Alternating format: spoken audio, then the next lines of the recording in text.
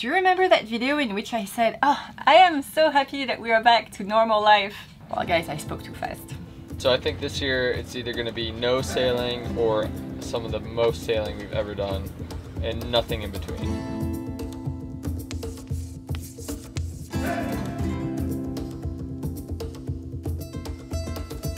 In 2018, when Ryan and I left Stockholm to go on our sailing adventure, we went first to the Med and we sailed 2,500 nautical miles that year. In 2019, we did a circuit around the Western Med before crossing the Atlantic and sailed 6,000 nautical miles. In 2020, we managed to go from Martinique to Saint Martin before the coronavirus became a reality. And in June, in a desperate attempt to leave the Caribbean amidst the pandemic, we sailed from Saint Martin to Curacao, clocking our 700 nautical miles that year before returning to Sweden because our experience of lockdown on a sailboat was not a good one. I made a video on the topic last year. Eventually, after 6 months in Sweden, we missed our boat so much and we realized that we wanted to return, which we did. And so far in 2021, we have sailed 50 nautical miles. At this moment, we had planned to be in the Bahamas already. We are currently stationed in Bonaire, where we did not intend on spending so much time. So today I want to talk about how cruising looks like in 2021, the limitations that we are facing, plans for hurricane season 2021, and also how life looks like right now in Bonaire, because do you remember that video in which I said, "Oh, I am so happy that we are back to normal life"? Well guys, I spoke too fast. But before we do that, we're gonna go out for a sail because it's been such a long time that we've shaken out Paul Lucille's sail and I just cannot wait. Look at our mainsail again, our head sail. Because when we came to Bonaire, it was not an amazing sail. So we're about to go out sailing and we realized our Swedish flag is a bit ratty, so we're gonna replace it. But we get a lot of questions on this channel of why do we fly the Swedish flag on our boat. I'm American by birth and have a US passport. Sophie is French by birth and has a French passport. We met in Sweden 10 years ago. no, Ryan, that was 6 years ago. Oh, yeah. sorry, yeah. We met in Sweden 6 years ago, but we both lived in Sweden for about 10, 11 years now. So we actually are both Swedish citizens as well, so we both carry a Swedish passport and we're really proud of that. We love flying the Swedish flag behind our boat. This is our second or third Swedish flag on the boat? I think this is our third Swedish flag. flag. Fourth, because the sun really beats it up and so does the wind. How's that look? It's a bit of a difference. A bit of a difference. There we go. Magnificent.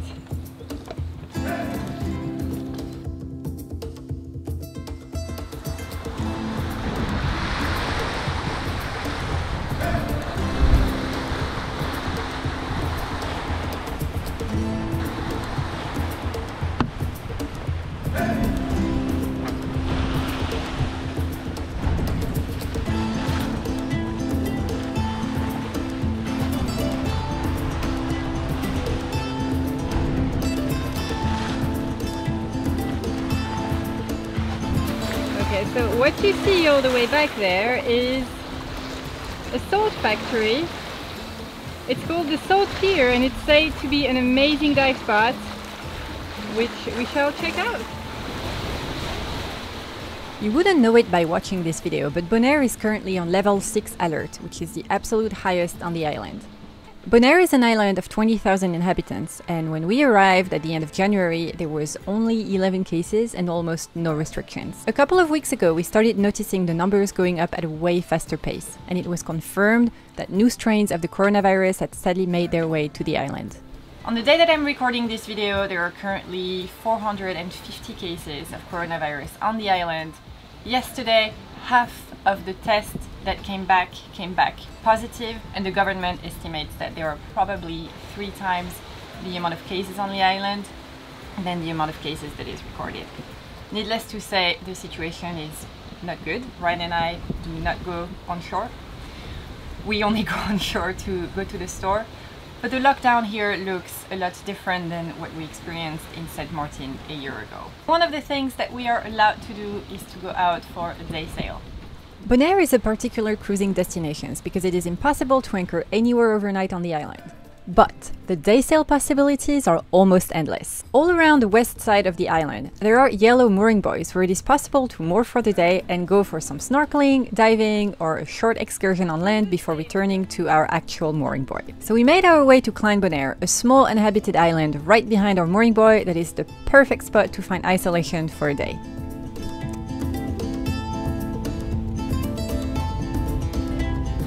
I have to say, Ryan, this sail compensates for the shitty sail that we had coming here. It's a pretty nice sail. Very nice. I think it's going to be a little into the wind on the way home, but it's alright.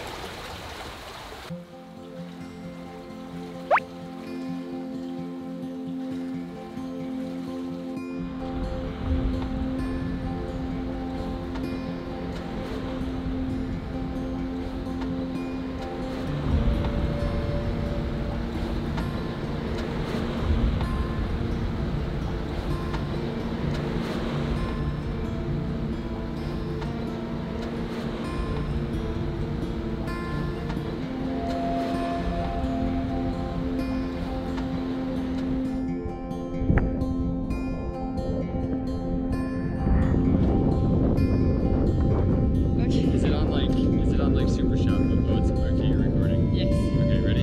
Yes. 1, 2, 3.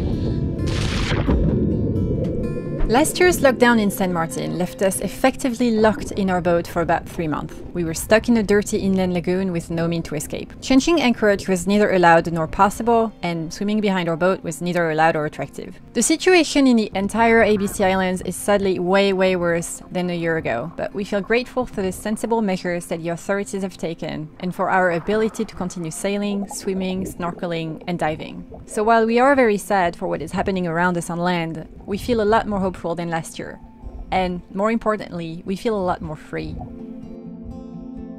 On a much more fun note, the silicone anti-fouling that Ryan applied 2 months ago seems to be working great. We haven't really cleaned the hull, and the little growth that you see goes away at the wipe of a hand. That's success. Oops! Perfect. Oh, it's a bit rolly! Alright. Should we get going? You wanna go?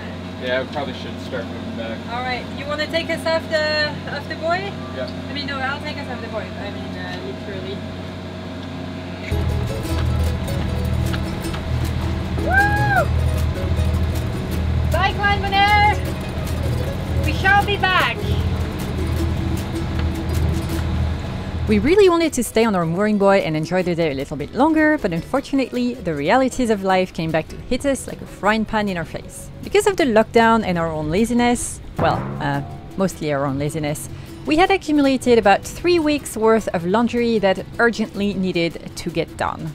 And because we had to go to a laundry place that was closing at 6, we needed to get back before 3:30. Because guys, there is only so much underwear that I can hand wash. I'll be honest. What do we think of the bikini PFD look? It's very nice.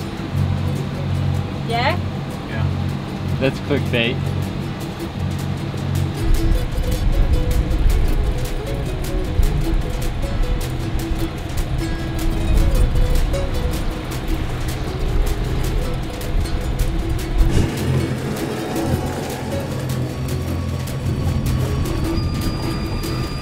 Let the expedition commence. I have this big backpack behind me and this big IKEA bag, and I'm gonna be going alone. So when it comes to doing the laundry, this has been the story of our lives for the last 3 years since we moved on board Seal and started sailing around the world. We never know what we are going to find in the places that we visit. We don't know if there is going to be a washing machine, if the washing machine is going to be good, is there going to be a dryer, no dryer, how far is it going to be? Are we going to need to walk 2 kilometers and climb a massive hill with those 20-25 kilos of dirty laundry? As it's been the case in Menorca, we have done that. We don't know how much it's going to cost. It is an absolute lottery. So I remember one time we were just arriving in Mallorca after a few weeks spent between Formentera and Ibiza. In Formentera and Ibiza we were only anchoring, and we were anchoring in remote places. So we had no access to laundry. We were hand washing underwear. It was getting bad. But our only option to do the laundry was the super yacht service. And so it was really nice. We dropped everything off and everything got back to us folded and smelled nice. It was great. $80, yeah, $80 a round of laundry. To this day, I think it is the most that we spent on laundry at once. But that's it. You know, sometimes you just don't have the choice. You take what you have. And here in Bonaire, it just so happens that laundry is quite far away. In the meantime, I have just arrived at the laundries. My shoulders are absolutely destroyed. Whew. Oh, it's gonna be nice to sleep in clean sheets tonight. Put the mask on. How do I look?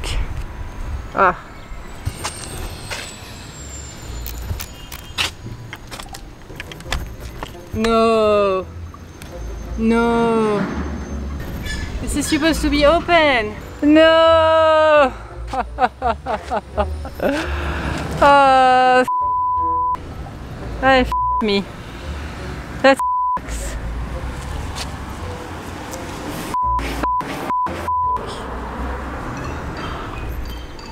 Well guys, this sucks.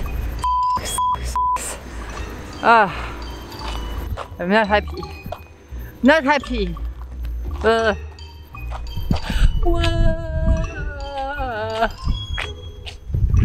We've had laundry fails before. Like this one time where we showed up to this laundromat and washed all of our laundry at once, the full 20 kilos, before realizing that their dryer was broken. And so we had to go back to our boat with 20 kilos of wet laundry, which obviously when you live on the boat is not ideal. This was another one. Big laundry fail.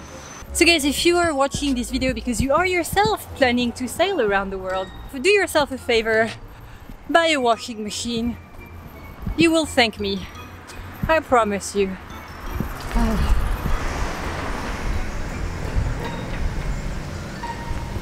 Oh, what a beautiful waste of my time. Ah, wonderful. Yay. I need that tonight.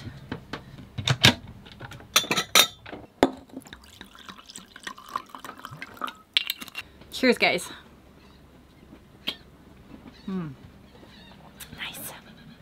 So in the series Corona Strikes Again, our lovely Norwegian neighbors were bound to Curacao on Wednesday and they took their PCR test today. They paid $300 for their test, and right after that Curacao announced that it was going on absolute full lockdown on Wednesday, and while the border remained open, they were going to go there to have their boat hold out at the yard, and the yard informed them that they were not going to hold boats anymore. So they're staying here. So what's your take, Ryan? Because we have been talking about our sailing plans this year for quite a while, and we were not really supposed to be here right now. No, so I think this year it's either going to be no sailing or some of the most sailing we've ever done, and nothing in between. 2021 has developed a lot differently than I thought, and than anybody thought. I don't think that anyone was anticipating a third or fourth wave. It's way more virus. So it's just things are not happening as fast as we thought. So we have three options, I think. We stay down here in the ABCs, and maybe Colombia and Panama. It is a bit of sailing, but it's not much. Option 2 is to go up to Canada, which would be really nice to see for the summer, but well, Canada's still closed, so we're not really sure we'll get there before hurricane season. And then the third option is to do an Atlantic circuit, which is a lot. It's like 6,500 miles, and that'd go to the Azores for the summer, Madeira for the fall, and then the Canaries for the winter and back here. It's a little bit hard because You know, last year when we moved back to Sweden temporarily, we were like, well, we're not going to go back to the boat if we end up in the same situation as last year, and here we are again. But I think that one of the big differences this year is that first off, we're in a place where we're safe. Last year we were not safe for hurricane season at all. St. Martin was destroyed by Irma in 2017 and we were living surrounded by wrecks. Memories of that time. You know, we were doing night watches at night because we didn't feel safe in the anchorage. But here we're safe. Bonaire is quite out of the hurricane zone. We don't feel that the locals particularly want to come and steal on our boats. It's actually quite the opposite. We feel that the locals are really friendly towards people living on boats. At least that's my that's my feeling right now. And it's genuinely nice being here. I didn't find it very nice to be in St. Martin last year, where I felt constantly surveilled by the police and we needed paperwork in order to even be out of our boat. And the police started to enforce those ridiculous rules about having flares in your dinghy. What else did they want on board? Oh, and then wear your life jacket in the dinghy, which... So the feeling this year is very different. And then there is the vaccine, which I cannot wait to get. That brings me a lot of hope. I think a lot of people are going through disruption still. One of our friends tonight said, you know, they should have just said at the beginning of this, a pandemic takes at least 2 years. I think if we would have gone into that with that mindset, we would have made decisions a lot differently. I think everyone was just hopeful it would just blow over quick. What kind of other decisions do you think we would have made? No, I think I would have taken the boat back to Europe, which we talked about last year briefly. But I was just so like, oh, we've already got the Caribbean, this is just gonna last a year. But you know, if it's gonna last a few years, it would have just been better to go back. The Med has winter, but not necessarily like a hurricane season, even though there are periods of bad weather. There's a lot of liveaboard marinas for the winter, and I think we're pretty comfortable in those. Whereas down here, you really need to be out of the area. So on top of that, guys, one thing that we have talked about on our channel before is that I have problems getting into the United States. I don't have a visa. I am persona non grata. I do not even have ESTA, which means visa waivers privileges. And Ryan and I are actively working on this, but it means that for the coming year we will not be able to go to the United States. I cannot even transit through the United States, which limits our options a lot for hurricane season. It really feels like we're back to a year ago. So what do you think about hurricane season? We are open to any suggestion. We have thought about it quite a bit. I think that what we should do is to invite you in this discussion for a live this weekend. What do you think, Ryan? Yeah, I think we should have a live this weekend because I'd be really interested in what our community thinks we should do for the hurricane season. But I also am having another live this weekend, which is called Office Hours with Ryan, and it will be our second one. And it's a time where we talk about different problems people are having on the boat, from technical problems to maybe buying boat problems to just general cruising lifestyle questions or problems you're having. Do you have problems in your relationship? Coach Ryan is here to help you. Yeah, I'm in everything. I'm a technical coach, I'm a relationship coach. No, I'm just joking. So Office Hours with Ryan is on Teams. We stay on the call for as long as we want. I chime in, but I'm not really participating. Anyone in our Patreon community can join. You can join our Patreon community for as little as $2 a month. So yeah, join us. It's a fun little group there. So what do you think, Ryan? What's your favorite plan for hurricane season? I don't know yet. I would like to go to the Azores, but it's a lot of sailing. Yeah, it's a lot of sailing. That's like, I like to sail, but those ocean crossings get really long. It's pretty taxing. But if we had crew, maybe it wouldn't be so bad. Like, it was really fun crossing with Jules and Tenny.